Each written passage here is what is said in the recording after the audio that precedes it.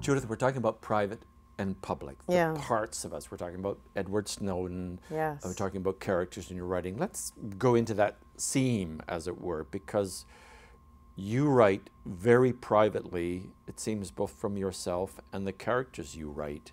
You go into a privacy of those characters. A lot of other writers don't. Yes, it's an interesting disjunction, because when I teach playwriting or mentor playwrights, I always say, of course, begin with what you know. And your story of what happened to your aunt in Fergus, Ontario is every bit as fascinating as Tolstoy or anything. And absolutely it is. And it's those details that are rich. And when they move away from that, they often aren't writing well anymore. On the other hand, I've actually never written autobiographically, in the sense of a biography, a life, right, and what's in a life. On the other hand, my blood is all over the page at the same time.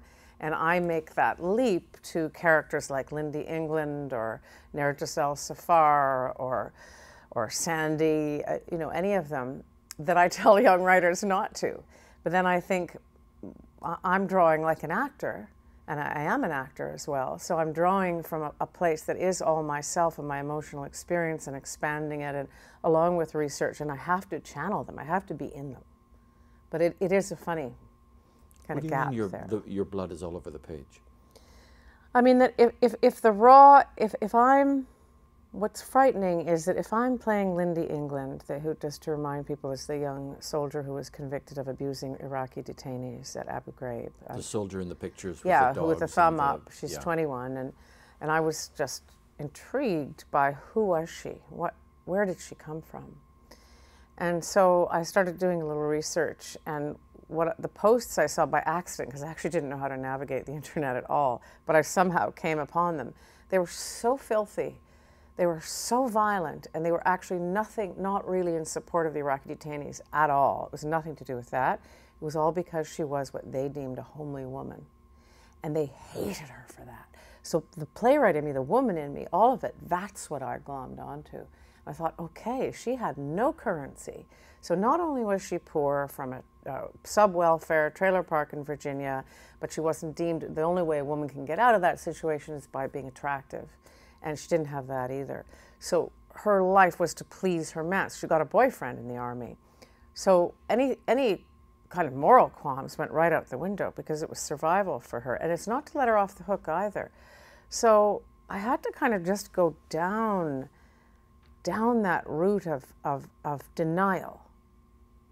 Her denying herself? Her denying any moral qualms. So when you kick around someone or set the dogs on them, put a bag over their head, what do you cut out? I just think it's our strongest muscle. I mean, anytime there's blood on our plate, we're using the muscle of denial, if we care about animals, of course.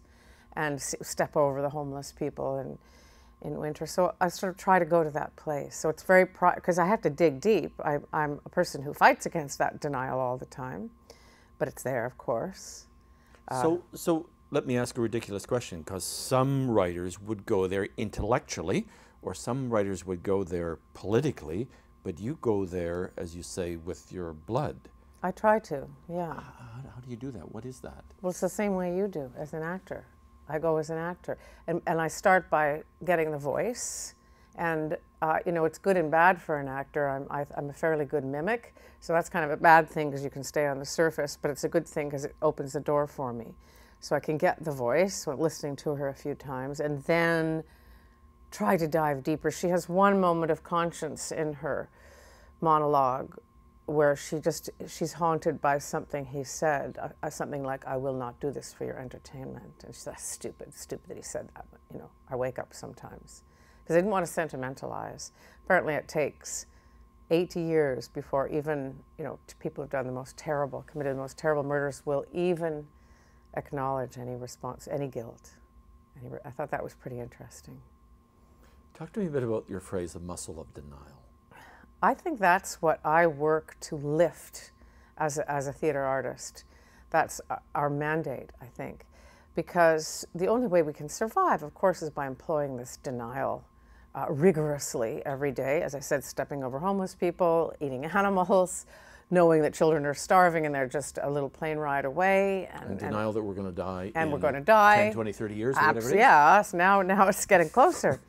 Absolute denial, yes, and that's the basic one. But I think to awaken, that wonderful title, which play When We Dead Awaken, it's a great title because that's how I approach the audience. And me dead first. I have to awaken myself in the writing, and then thereby awakening the actor, and the actor awakens the audience as well. And so when we have a moment that our denial is lifted, that moment that we all have those from time to time in our lives, and don't you think our lives transform? I realized I was full of fear all the time, and someone said, and it was only a little while ago, the word fearless. It changed everything for me. So even at age 59, I'm shifting, and it's those moments of change that I look for. And the moment, can the audience lift the denial and then walk out and something will change? Some don't, some won't. They hang on. It's just like that.